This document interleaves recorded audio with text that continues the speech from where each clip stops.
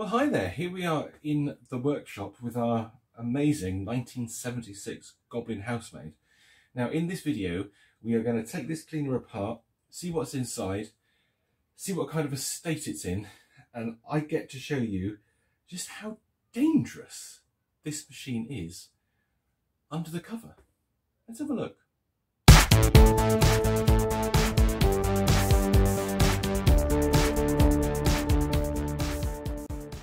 I have memories of working on these cleaners. It's been a long time since I've actually taken one apart to really work on it, and it is probably 27, 28 years now since I've actually been inside one of these. Now, I know that this one does have a few issues. There's like a rattling sound going on when you use it, when you actually use it to clean, not just stand it up and run it. So we need to find out what that is. Also, there's something a bit odd going on with the ratchet. If you push this forward, this dust box forward, the machine goes past the point of being held upright, so it leans forward somewhat. And I've noticed that the chassis is a little bit damaged underneath, so that's probably why that's happening. I can explain this to you when we get inside the machine. As to what's going on, but yeah, this is going to be interesting. I think we should just take the dust box off first, if we can just gingerly get this off. So we're just left with the head of the cleaner. Let's get that out of the way. There we go. It's delicate. This is delicate 70s plastic. I do need to have a think as well about what I'm going to do with it, how I'm going to bring this colour back. It should retrobrite using the method with the oxy-action powder. However, I have to say I am a little bit reticent to put this delicate plastic through that trauma. It should be okay. It's things like this lamp lens here, I don't want that to be damaged, but at the same time it's going to be very difficult to get that out without breaking it, because it's all very delicate, very cheap plastic. So yeah, don't know how we're going to get on with that, but that's for later. What we're doing now is getting inside it and seeing what it's like inside. So I'm going to move you so you have a better view. Let's flip the machine over so we can get to the underside, and we will take the hood off. And it's very, very simple on this cleaner. There's 4 screws, 1, 2, 3, 4. Hopefully you can see that all right. It's a very big base, this, so hopefully you've got a decent view. Interestingly, on this model, you'll see here there's a 2-speed switch. So when you put the tools in, it boosts, in quote marks, the power of the motor upwards, so you get more suction and more airflow. Now, on our later housemaid that we've seen previously, we don't have that, because this machine uses a pan converter, whereas our late one doesn't. So I'm just going to take out these screws.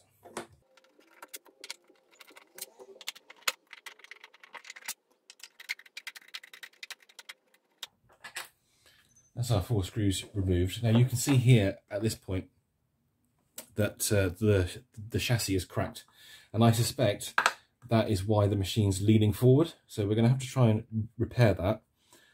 I don't know if that's a crack or just a scratch. That might be a scratch there, but the rest of the base is pretty good. So that's a positive. Let's flip this thing over. Now I'm going to take this hood off now, and bearing in mind that the end user had to do this in order to change the belt. There's no other way to change the belt on the housemaid apart from removing the entire hood. Now, what is in here would just not be allowed on a modern vacuum cleaner. The fact that the user exposes themselves to everything that's in this hood. So let's try and wiggle this off. It hasn't been off for a long, long time. I'll try and be careful. There we go, that should release, like so. And there we go, we're inside. So this is the inside of our housemaid. Now I find this fascinating, frankly. It is amazing to think that they made it like this. It kind of boggles my mind, because bearing in mind that there's nothing on here that says you must unplug this machine before you start working on it. So people are not very clever, so they may have left it plugged in, turned on. Just a press of the pedal will start the machine up. So not only are you exposed to a brush roll that can spin round and bite your fingers, not only are you exposed to the motor itself, but you're also exposed to the terminal block. And just look at this mess. I think I need to bring you a bit closer. I'm going to hold you in my hand. I'm going to hold you in my hand and bring you in close to see this terminal block. It is utterly insane. Look at it all. Look at all these wires, just all exposed terminals. You can slide the block out like that. You see, there's the suppressor there, and it's just utterly mental. You would never ever be able to do that in these modern times. It is so incredibly dangerous. Everything is exposed here. It's mental. And there's the classic Goblin tin can motor in all of its dubious glory. Oh, hang on. We do have a warning here. Disconnect from supply before removing this cover. Well, that's handy, isn't it? So, yeah, we can leave the machine plugged in. Look, here, look, just the terminals are exposed on the live for the switch. I mean, it's just incredible. Utterly, utterly incredible. Now, that's interesting. Look, does that come off? Oh, it does come off. Well, it should do. Yes, it does. Now, if you remember on the later Housemaid, this was the aperture for the tools that pushed in. You can see the fan down the end of the ducting there. So there was a cutout on the side of the hood that allowed you to insert the hose. But on this machine, it's covered up because, as I mentioned earlier, it uses the pan converter style of tools. So I just had to show you that, really. It is just unbelievably dangerous. Unbelievably dangerous. Oh, God, I just can't believe that they did it. Yeah, the belt is belt's not too bad. So let's get this off. Oh, this bloody thing here. Look, you've got this guide to stop it from chewing into the side of the hood, but it's difficult to get out. Hang on, let's get the brush roll out. There we go. That's where we should start. So non ball race bearings on the brush roll, just sleeve bearings. So let's pull that out. Let's have a look at the brush roll itself. Well, there's a tiny bit of play in the brush roll, but we're never going to get a replacement, so probably going to have to live with that. So I think what we should do, see, this seems a bit loose. You can probably see that there. You see that moving? That ain't right. And I suspect that may be one of the reasons why we have the vibration. I think what we should do is remove the motor. Just take this out and run it out of the machine. So let's remove the ducting, which shouldn't be too tricky because there's some screws around here.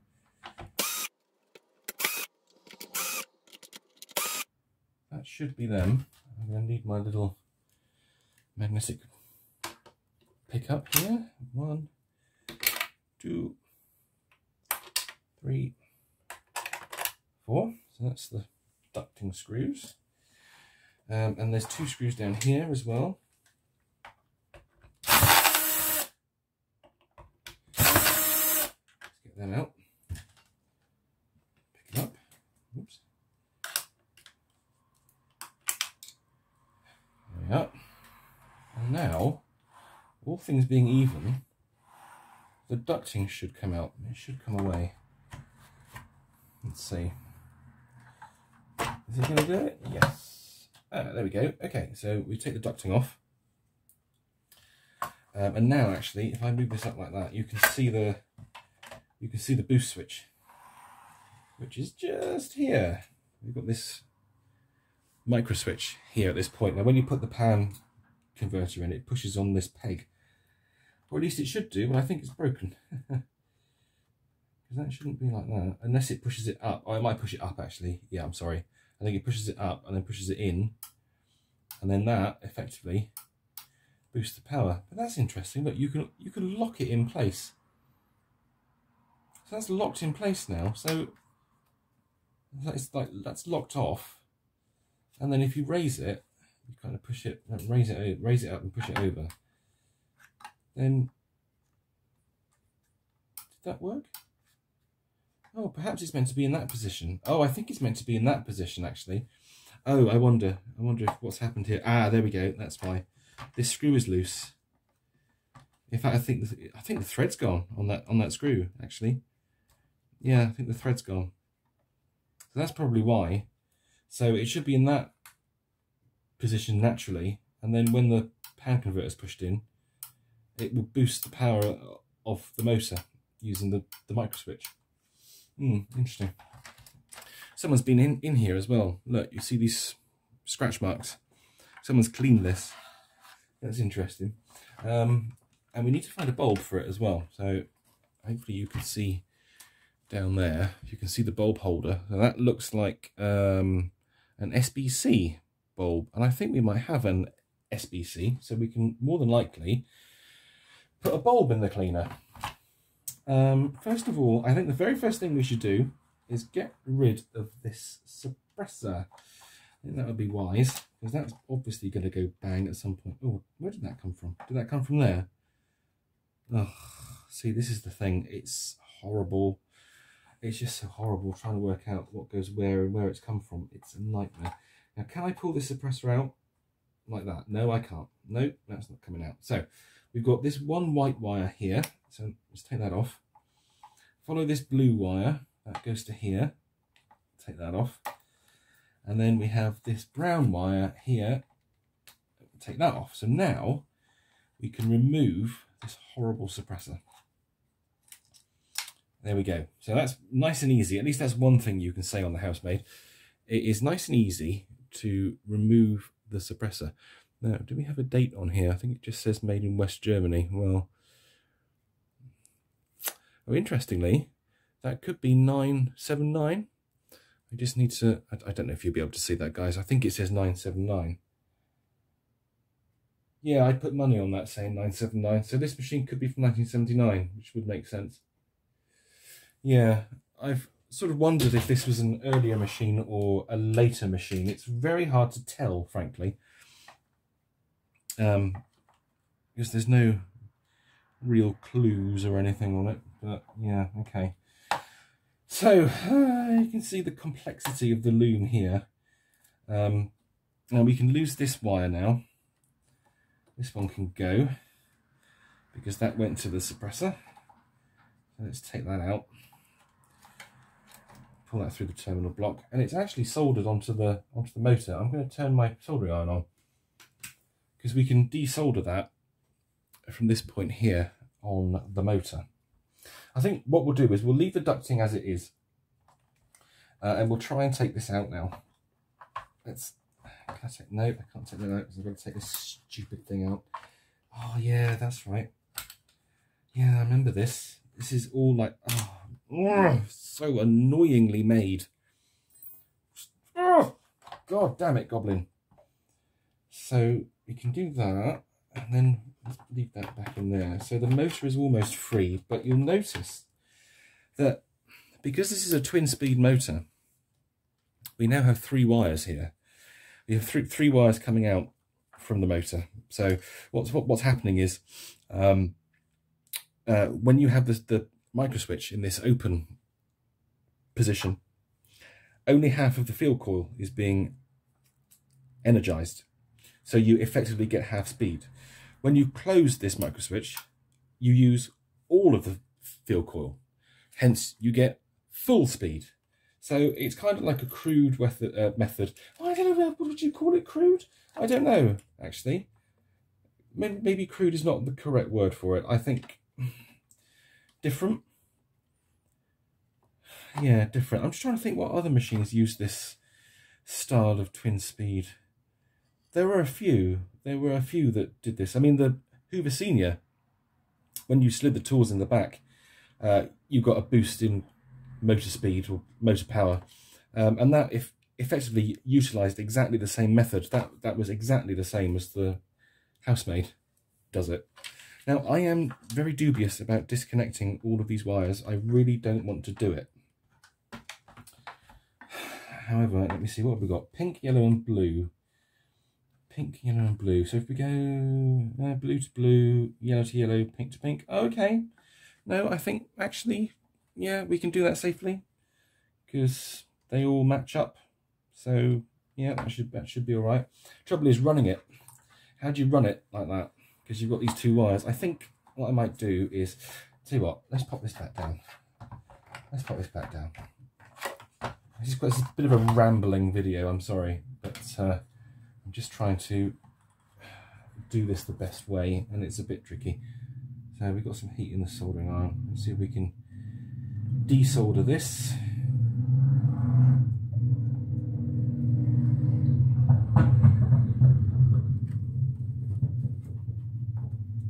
There we go. Right, let's get rid of that wire. We absolutely do not need that anymore. Turn the soldering iron off. Chuck that over there. Now, whilst I was holding this then, I was just feeling the top bearing, and I think, you may not be able to hear that, but I think there is some play. It's not horizontal movement, or is it? It's very hard to work out.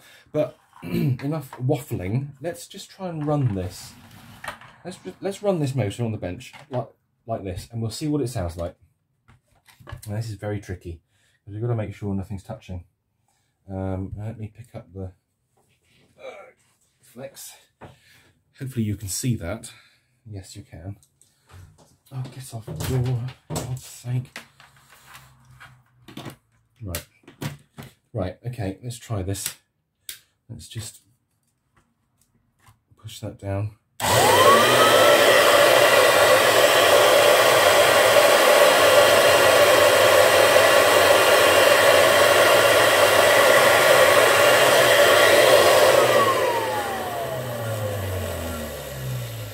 Oh yeah, there is a definite grumble there. I thought so. I thought that it's the top bearing. I think this rear one is fine. This one's okay, but it's the top one that is actually not great. Now that is a shame, guys. That is a real shame because we know that these tin can motors are a massive pain in the bum.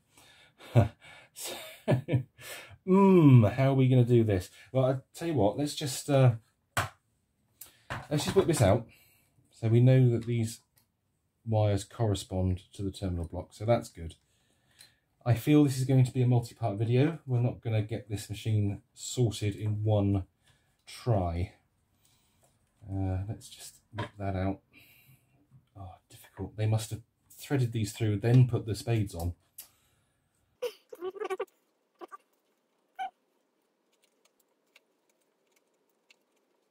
Lovely. So that is the motor free of the chassis. And we can pop all this back in. Pop the ducting back in. That's a bit knackered, isn't it? That's the seal that goes on the... Oh dear. Yeah, that's not good. All right. That's not good. Yeah, okay. Let's pop this back on. Come on, go in. There we are. Ducting back in place, hopefully. There we go, good. Let's leave that out for now. There we go. Right, so we can put the chassis away because we will definitely be coming back to that to repair some bits on it. And obviously we need to put a new bulb in there as well. But for now, we have our motor assembly. I've got an idea, actually. I've got an idea. I don't know if you guys will like it, but I've got an idea.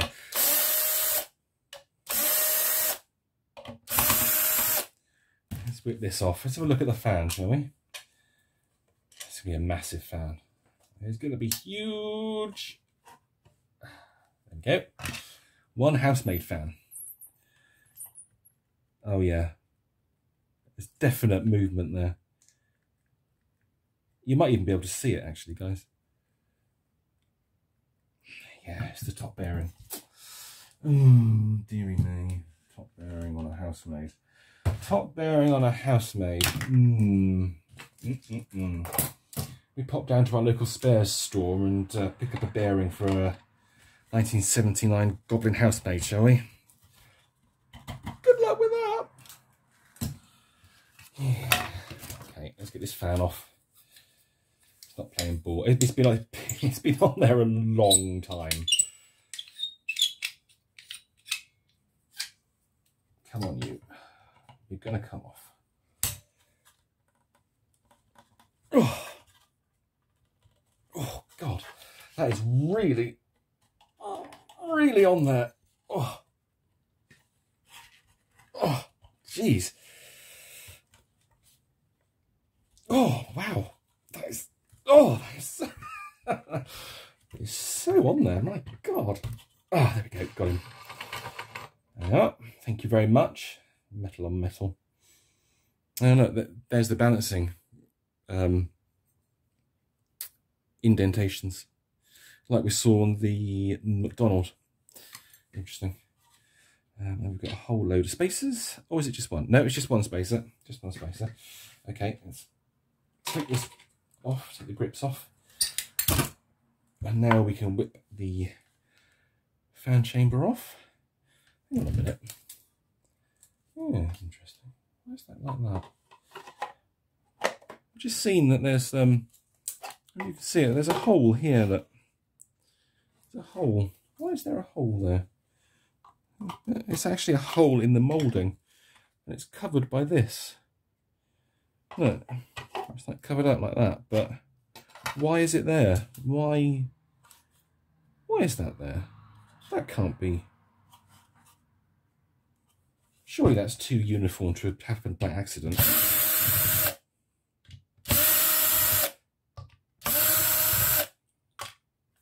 Right, take that off. And we are left with our tin can. Let's just vacuum that off a little bit.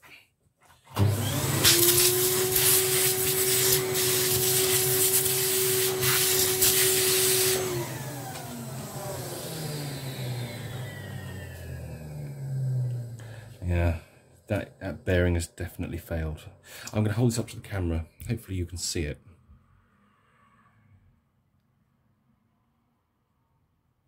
Very hard to see, but I can definitely feel that the bearing is moving in there. Look at that funny little motor. It's hilarious, isn't it? It's just so silly. Now, I need to think about this. What are we going to do with this motor? Before we do that, however, I just thought we need to look at this. And look at that there. Look. It almost looks like, you can see it, very tricky to see. That looks like it's been worn away by something. Look, it doesn't look uniform. It looks like something's happened, but how? How would that happen? How would that? That's really confusing. That is really, really, really confusing. If the fan's there like that, it's almost as if something was like attached to a vein that has been just eating away as it spun past each time. It's just been eating away at that edge there. But I don't understand how that could happen. It's very odd. I think I would kind of, well, I need another housemaid to look at that to see if that is an actual moulding hole or if it's just been worn away. I'm 50-50 on that, to be completely honest with you. It's really odd. Never seen that before. Very strange, very, very strange. Although that's quite cool. Look, so that's the original blue, and then that's the colour we have now. So it's definite fading, definite fading. Oh, hi. Oh, goodness me. Don't sneak up on me like that. I'm an old man. I've got a weak heart. So what are we going to do with this then? We've got a couple of options. Number one, obviously, is replace this top bearing here. But the question is, what size is that bearing? And we won't know until we have taken this tin can apart. Now that is a massive, massive pain in the ass, because as we've talked about in the past, these motors are not bolted or screwed, they are riveted together. You can see the rivets here. There you go. Rivet, rivet, rivet. And not only that, not only are the two halves of the motor riveted together, the bearings are riveted into the end frames. Rivet, rivet. Now that is a pain. It is a gigantic pain in the bum. I'm in two minds of even trying to do it, to be quite honest with you. However, I need to do it. I need to drill it all out, and I need to get into this motor, and I need to take that bearing out, because I need to know what size it is. I can't do anything until I know what size that bearing is.